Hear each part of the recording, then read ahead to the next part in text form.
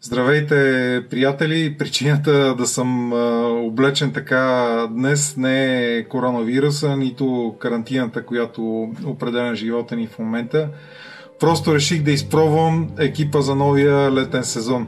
Дай Боже всички от нас да имаме такъв. И тези неприятности, които имаме свързани в момента с болести, вируси и тем подобни, да отминат и да ни дадат възможност да се наслаждаваме на любимото ни хоби. Днес, както ви обещах миналата седмица, ще си говорим за воблери, за спининг риболов и по-специално не за цветовете на воблерите, а за техните холограми.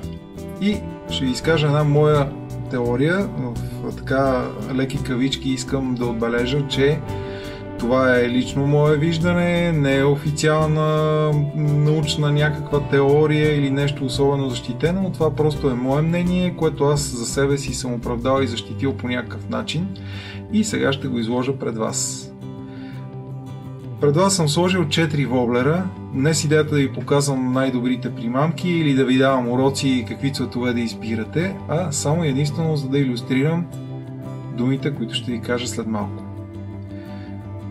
Аз лично още от самото начало винаги съм предпочитал цялата холограма, ето като тази, с силно изразен холо ефект, защото виждате, че тук има огледален ефект, който само отразява светлината като огледало.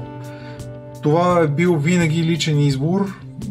Просто от първите ми ходения в Гърция започнах по този начин и някак си съм давал винаги повече предимство на цветовете с такъв тип холограма, отколкото на това, което повечето от вас ползват с, ето това е типична разцветка на сардина с насечена холограма. Виждате, сега ще ви покажа как изглеждат, защото споменах сардина, сега ще ви покажа как изглеждат всъщност двата основни източника на храна за хищните риби в Средиземно море. А именно това са гаврото и сардината. Образно казано, воблерите, които съм наредил пред вас като холограми, имитират тези два животински, т.е. рибни вида. Това като холограма и като цветове имитира гаврото, а това като холограма и като цветове имитира сардината. Като ви казвам основни видове, основата на хранителната верига в Средиземно море, имайте предвид, че всеки пелагичен вид риба в някакъв момент от живота си или през целия си живот се храни с някои от тези два вида. Така че това е много важно и мисля, че може да разчитаме на него като на основа за нашата теория. Оттам нататък ще ви кажа няколко думи за разпространението на тия два вида. Първото, въпреки че ареалите им на обитание често се препокриват, това не е точно така. Гаврото и сардината имат различни предпочитания и като вода, и като местообитания. Като цяло сардината предпочита по-открити води, чисти и богати на кислород и може да се задоволи с по-малко планктон. Гаврото от друга страна предпочита голяма наситеност с планктон и може да живее във води с по-ниско съдържание на кислород. Това е една от основните причини в нашето море, Черно море, да има гавро. Защото то е сравнително бедно на кислород и с доста по-голяма замътеност от Средиземно и океаните. Но, да се върнем на темата. Сардина или гавро? Като цяло, повечето риби биха предпочели да се хранят с сардини, защото сардината е с по-високо съдържание на мазнини и с по-голяма хранителна стойност от гаврото.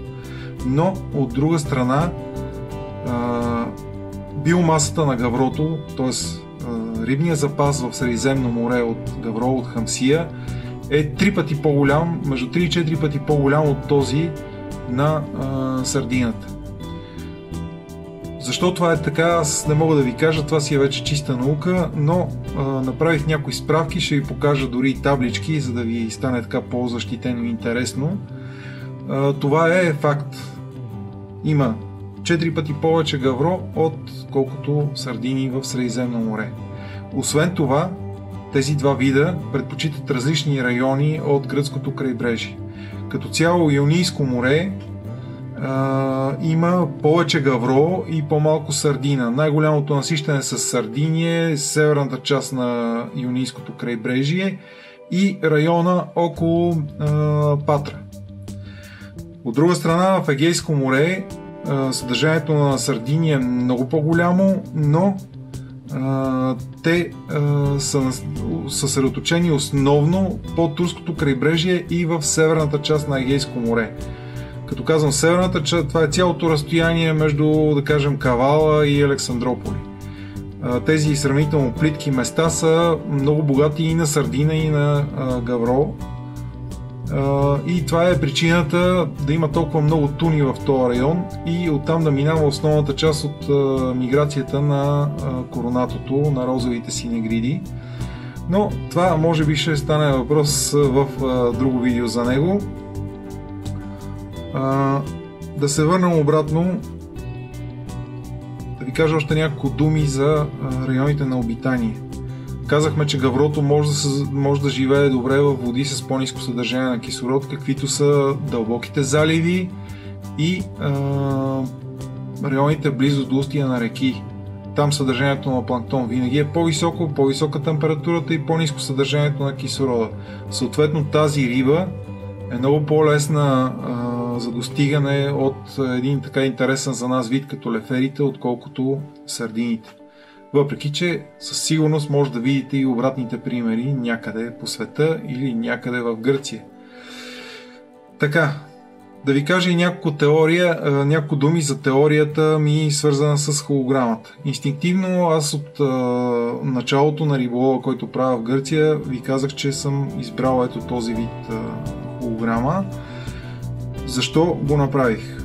Още с първите риболови забелязах, че такъв тип примамка с толкова силен огледален ефект прави много силен отблясък и основните места, на които ходех по това време за риба, бяха пристанищата и то основно рано сутрин и късно вечер.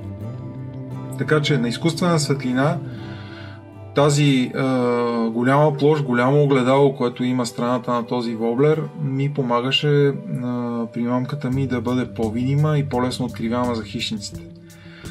Аз лично съм фанал страшно много риби конкретно и на този воблер, но по принцип на такъв тип цвят, на такава холограма, и горещо го препоръчвам да опитате. Сигурен съм, че много от вас са хващали и на другите типове, които имитират окраската или по-точно структурата и отражателната способност на сардината, но за мен тази холограма винаги ще остане фаворит. Първо, заради това, което ви казах, тя дава много по-голям като площ и като сила от блясък, който се вижда много по-далеч. От друга страна, тази насечена окраска на сардината поема светлината под различни ъгли и може да направи от блясък под много по-голям ъгъл, отколкото чистото огледало. Но за мен все пак винаги изборът е бил първо на цялата холограма, защото особено в замътените води това е много по-видимо, отколкото насечените структури на сардината. Надявам се всичко това, което ви избълвах, така да види някакъв смисъл, да може да го превъртите и вие в главата си, защото, пак казвам, това е само една моя теория, едно мое виждане, което излагам пред вас, но дай Боже това да е основа, за да направите нещо собствено и за да си обясните как точно са се случвали някои неща от вашите риболовни приключения.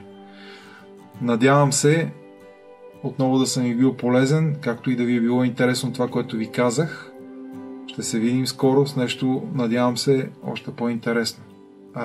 Още по-добре, ако бъде и вече на риба.